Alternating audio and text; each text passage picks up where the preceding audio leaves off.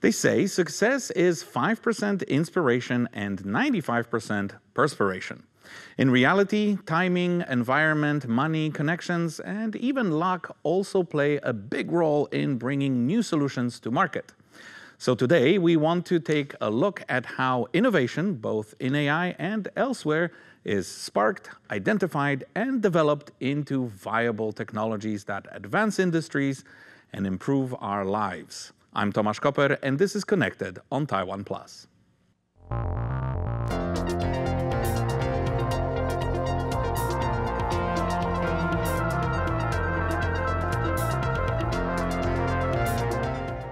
If you're an innovator or entrepreneur, share your thoughts and ideas with us on our social media. Some of them may even inspire future episodes.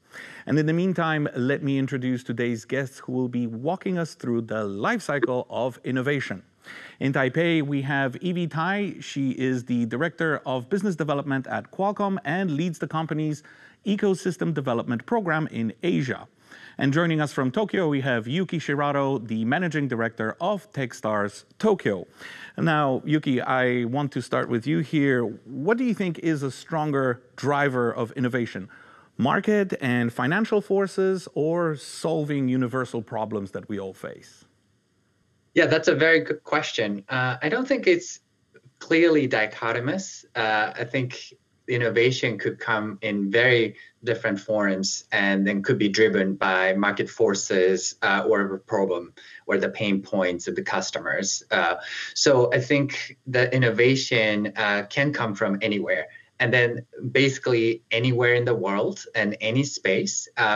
So it is, I think, that's the beauty of innovation. Innovation can be driven by a person who has a vision where he or she wants to be or go, right? Or someone has a very problem every day in everyday life and then wants to solve it, and then it becomes a gigantic movement that creates a huge market. So it could come in any form, in my opinion. So I think I'm not answering the question directly, but I think that's the beauty of innovation in my mind. Oh, I mean, that's a great answer. And I hope to kind of zero in on a few specifics later in the show. But Yvie, I want to ask you first, many people, when they hear innovation, they think patents and holding the exclusive right to use some kind of technology. Do you think that patents and patent grants are a good measure of innovation? And are they always good and beneficial to fostering innovation? I think in our view, patent definitely plays a very key role in spurring innovation and also a key driver of the economic growth. And as you might know, patents are very important business model for Qualcomm too. And we do believe that IP protection can effectively foster the innovation and also help the staff to developer. And this is a powerful tool for them to be able to compete in the global markets. And from our observation with a very limited resource, this is also an area where we see the staffs or entrepreneurs might not have the time or priority to look into. So we actually provide some training program on the intellectual property protection, try to empower these inventors and entrepreneurs to understand IP right and ensure they plan their IP strategy globally ahead of time. But meanwhile, I think it's not only about IP. We also look into some perspective while we consider the staff for our incubation programs, like the problem, the founders, and how relevant to Qualcomm are very key for us to be able to support their journey.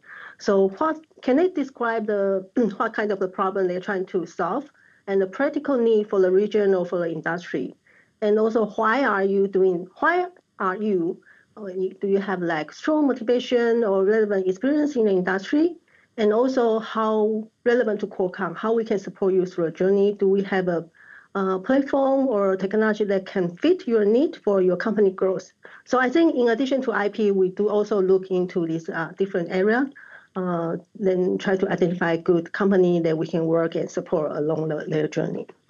Well, I do have a question specifically about the programs that you run for innovators. But before we look into that, since you mentioned patents and how important they are, let's take a quick look at the U.S. patent leaderboard, the top 10 companies to obtain patent grants in the country last year. Samsung took the top spot with over 6,000 patents, followed by Taiwan's own TSMC with just under 4,000. Qualcomm, your company Yvie, rounds off the top 3 with over 3,400 patent grants. But despite so many Asian companies featured in the top 10, when we look at the distribution of US patents by country of origin, we see that most of them come exactly from there, the USA. Japan, China, South Korea, and Taiwan seem to trail somewhat behind, together with a number of European countries and Canada. So, Yuki, what is the US doing differently that puts it so far ahead of other innovators? So the innovation requires, I think, 3 things. One is capital, and then second is top talent, and third is entrepreneurial sort of spirit in the culture, right? And then I think US has all 3. And then especially the financial markets is the biggest in the world. So immigration is one. There are a lot of top talent moving to the U.S. for higher education and stay, and then starting up a business. That's a very important element. You don't generally see any other parts of the world, right? I think that China and the U.S. are leading in the technological innovation now. But I don't see many immigrants coming to China and starting a business in China, right? So the U.S. has an advantage of attracting top talent from abroad and then making them start up a business there. So that's one thing. And then also I think the skills and then experiences and then people are not isolated. They support each other, they help each other, and then they create a community, and then community gets bigger and bigger. So once you become an innovator or an exit entrepreneur or supporter, angel investor, or whatever startups, I think you will create a community, and then you become more of a supporter, and then you create more support system within the community. So I think that's what is happening in Japan, which I will get to later, and then also Taiwan and in other parts of the world where the startup ecosystem is growing. Well, Yvie, you mentioned people before and kind of the innovators that you work with, but you are the lead of 3 different innovation programs across Asia, so including the Qualcomm Innovate in Taiwan Challenge. So besides people, what kind of technologies are you keeping an eye on? What really matters is not about the technology, it's still about the industrial challenge and how to address the challenge. So no matter they are using AI or other technology, the most important thing we want to identify and discuss with the founder are still about the industrial challenge and how they try to address that. So, but the question is, why not leveraging AI now? So technology advancement are always a very usable catalyst for innovation and can drive a lot of change across industry and sectors quickly. And we saw rapid technology improvement in AI, like AI platform, development tools, AI models. Why not embrace them and exploring the possibility of leveraging AI to to address the industry challenge in a more effective way? So I think it's also a question I would ask the founders if they are not considering to use AI now. It's not because AI is a very key technology. Of course it is, but it's also about we want to understand the view and the strategy of the founder about the technology they are choosing to address the issue they're trying to solve. Well, like I said, I want to dig into AI a little later in the program. But Yuki, what factors do you look at to identify innovation through your accelerator program at Techstars Tokyo?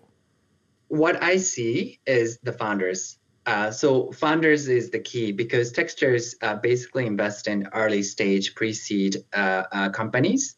So we are the world's largest pre-seed investor and accelerator. And what we look at are basically founders. Sometimes they have even attraction or angel investments or even VC capital, but they are so early that they have no idea what their journey is going to be in 3 years, 5 years, or 7 years. So the idea changes, the company might change, the name may change, their target market change, anything could change, but the founders remain, right? They are the core of the company, they are the drivers. So we basically, especially look at the founders, what they are passionate about, why are they obsessed with this problem, and do they have the grit, do they have the persistence, but do they also have the flexibility to pivot or change their minds if they need to? If the market doesn't agree with them, do they have the mindset of understanding what's happening and then changing themselves? So I think the founders, that's the most relevant answer to me. Well, speaking of shifting mindsets, Yuki, you wrote in the past about young Japanese people changing their mindset, going through a cultural shift where they are no longer willing to work for one company for life, but instead want to strike out on their own and become entrepreneurs and become innovators. So how much has that impacted the quality and the number of startups that you're seeing? Right. So exactly like you said, I think Japan has been stagnating in terms of economic growth for decades now, and a lot of young people are disillusioned, but also becoming more realistic that they would not stick to the one company for the rest of their lives professionally. And then they would like to innovate. They would like to start up something. They would like to build something that could revolutionize or changes the lives of other people. So I think the spirit entrepreneur mindset shift is definitely happening. And then I see it in terms of capital, right? The VC capital has tenfold as compared to 10 years ago in Japan.